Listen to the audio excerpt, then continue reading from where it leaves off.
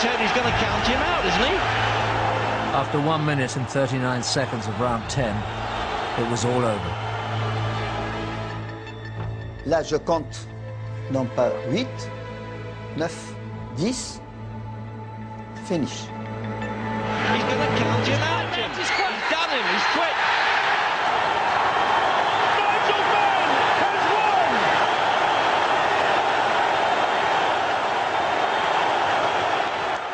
I've never seen a guy quit in the corner like that. What was that? The experts were unanimous in their verdict. He's going to count him out, Jim. He's quit. He's done him. He's quit. He's won the fight. He's punched the life right out of Gerald McClellan, the most dangerous man on the planet. We were looking at a fighter who had decided to go onto one knee and not carry on with the battle. That suggests that he's decided to quit. Knowing my brother, he would have never quit. Suddenly the chin could still take the punches, but the heart could not. There wasn't an ounce of energy left in him. How can anybody say that he quit? That's shocking. It almost makes me want to cry, that. Honestly. I can't regret what I've said because you're dealing with split seconds, you're dealing with the atmosphere, the excitement. A fight that you want your homeboy to win, it looks like he's losing and he turns it all around and wins the fight.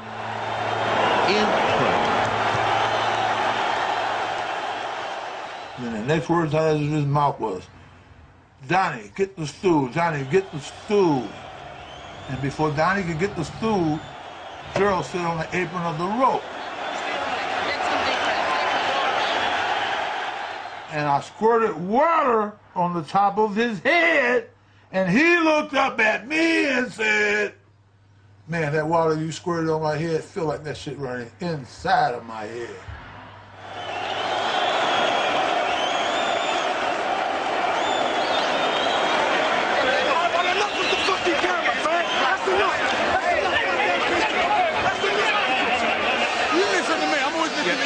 Whatever you wanted to do, I was going to match him. All the way, mate, all the way. We're going to wrap this interview because we have a serious problem in the ring with Gerald McClellan. Squeeze it, good ball, good ball.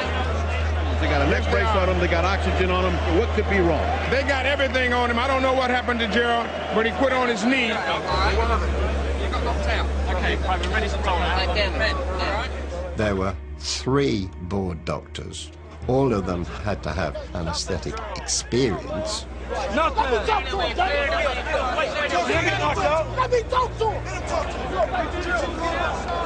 I was satisfied that that injured boxer had had the best possible care from us.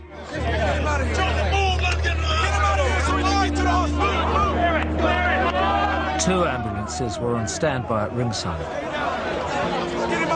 Both would be required. As he made his way to the dressing room, Nigel Benn collapsed. Keep to the side because this is ambulance access. Tonight, McClellan remains unconscious in hospital on a diet of painkillers and good wishes. Mr. Benn has been checked over thoroughly and discharged and appears to be well. I'm always worried about anyone that gets injured. We want to find out what the injury is. The most important thing is a man's health.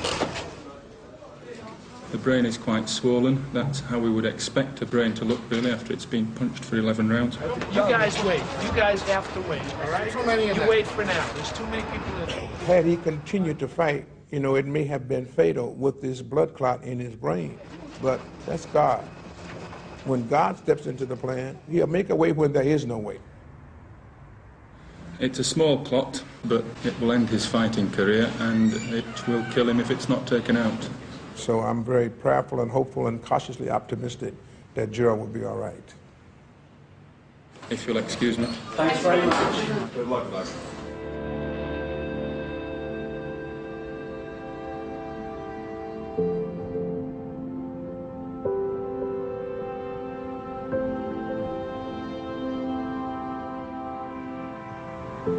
Next time y'all come through, it'll be fucking y'all up.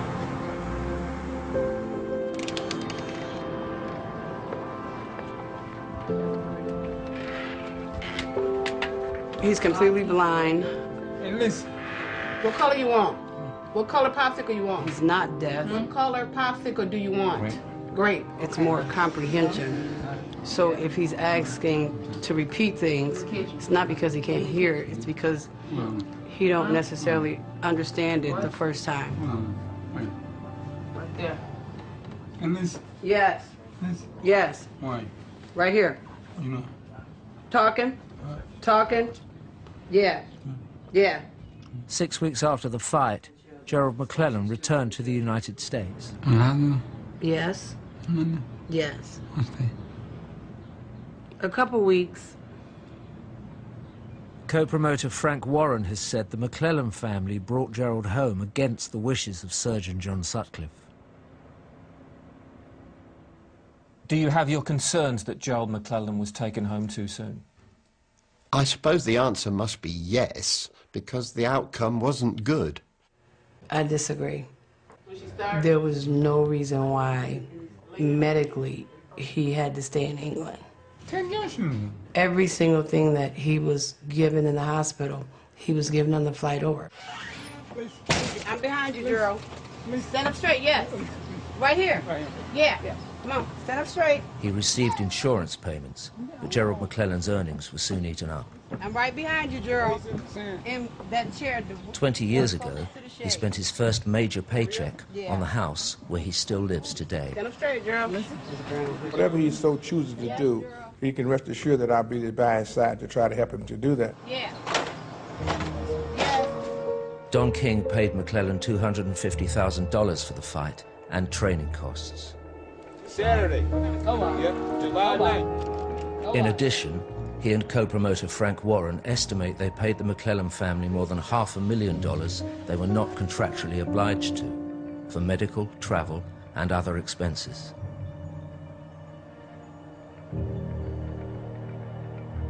Try to strip now, so. Gerald McClellan's defeat did not damage Don King's influence in the super middleweight division.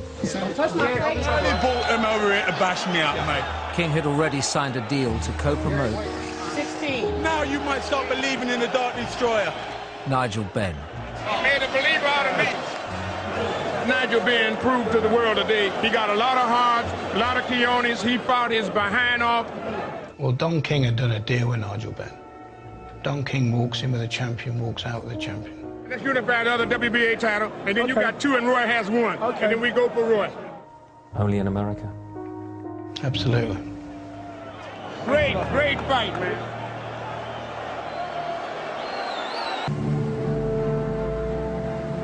It did feel like yesterday that I was shouting at Don King.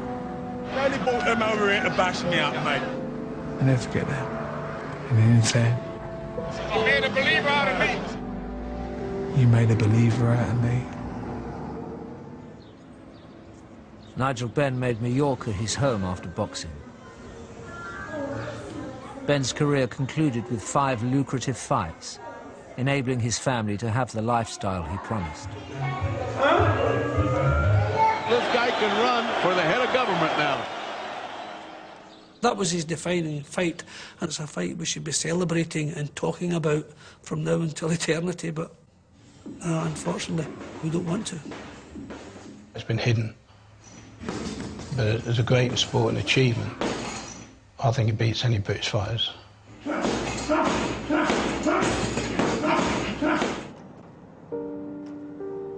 However, Nigel Benn's defining victory has been called into question.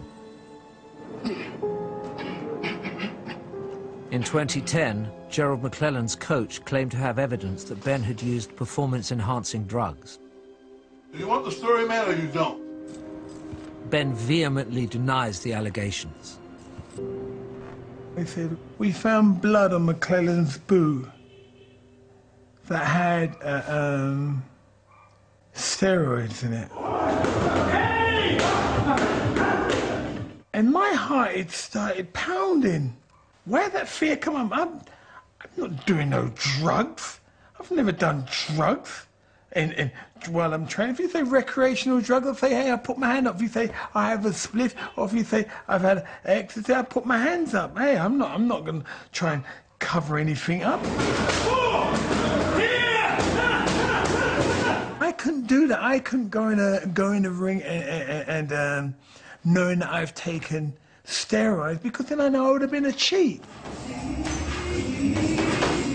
I've been a cheat. I'm a wife. I've been a liar. I've been a thief. I've been everything. But I've never ever taken any anabolic steroids while I've been boxing. Did Nigel Benn cheat for that fight? Absolutely. He was juice as a I promise you. Because the blood in the shoe is Nigel Benn's blood, because Gerald didn't drop a drop. Nowhere. Never. Nigel Benn bled from the eye and the nose. Punishment he put it on him. You was juiced on something, buddy. I don't know why anyone would say anything like that. Obviously, Gerald McClellan was taken straight to hospital, wouldn't be drug tested, but Nigel Benn would have been. In fact, Benn did not take a drug test, following his collapse on the way to the dressing room.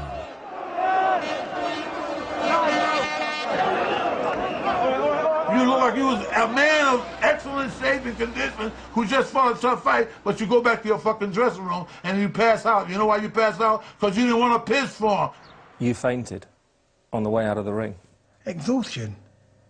What do you think? What do you think? It would have been exhaustion, nothing else but that. But that. There is no evidence that Benn's collapse was caused by anything other than exhaustion. It's not clear why Johnson waited 15 years to make the allegations, or whether the boot is in any condition to be tested. What would you say to those who said Nigel might have dodged that drug test? Come on, Layla. To try and dodge a drug test is just not who I am. Layla, I want to talk about it because I think it would ruin who I am as a sportsman. If you know that I took anabolic steroids and brought them into the ring. Come on, Layla. I can look you in the eye and say, look, Sarah was never in my body when I fought Gerald McClellan. It's just not who I am.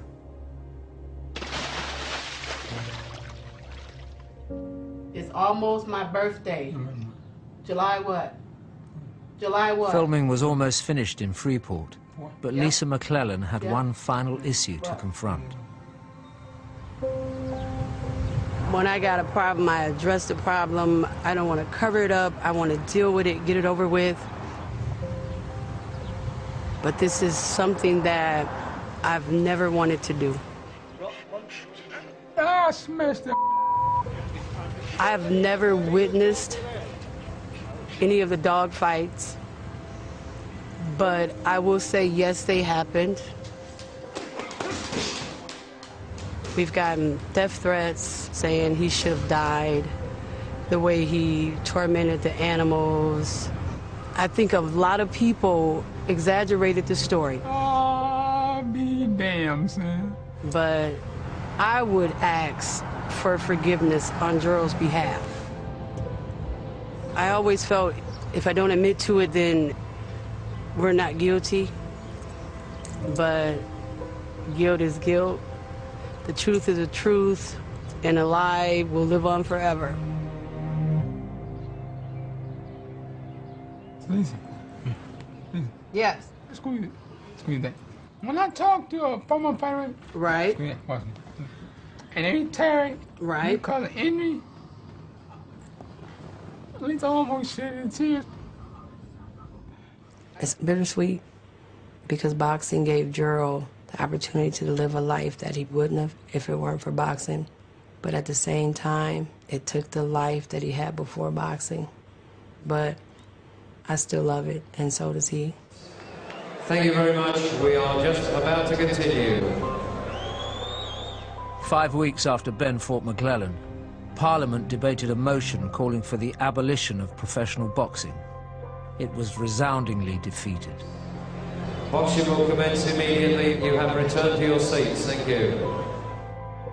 I spent years defending boxing, but I've stopped doing it. What I do now is I defend a person's right to box if he wants.